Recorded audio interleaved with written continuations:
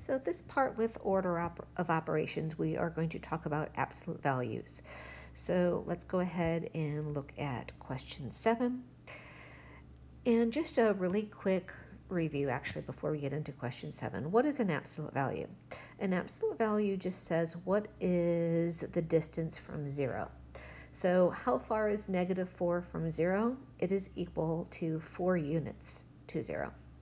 And what is the absolute value of a +4? Same thing, it's 4. Now, something to remember with the absolute value signs is once you finish the absolute value signs, whatever is you simplified, put it around parentheses, because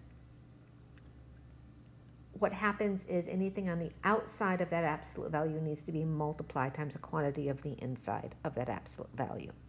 So if I look at this first question, question 7, I have 21 minus 3 times the absolute value of 5 minus 2 times 4 minus 3 and the absolute value.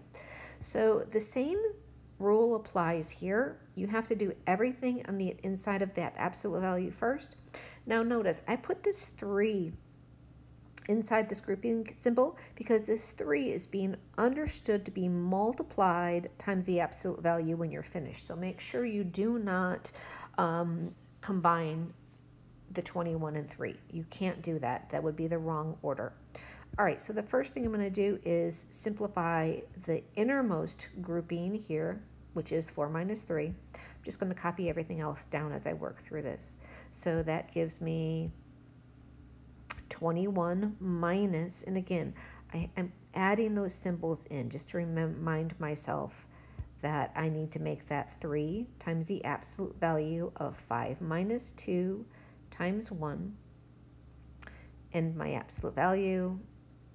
Now again, the same reason that I cannot subtract first, that this 2 is being multiplied times that grouping symbol.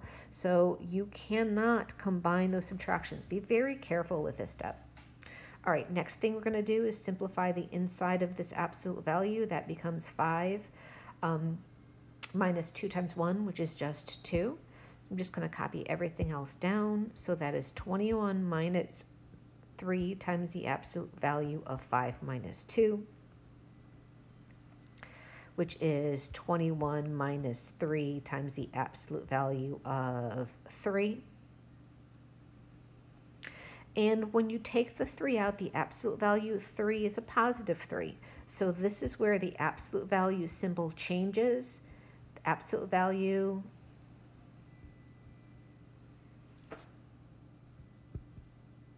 changes to those parentheses.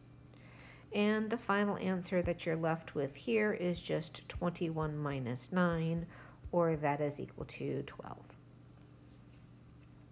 And that is all you need to know about the order of operations for this section.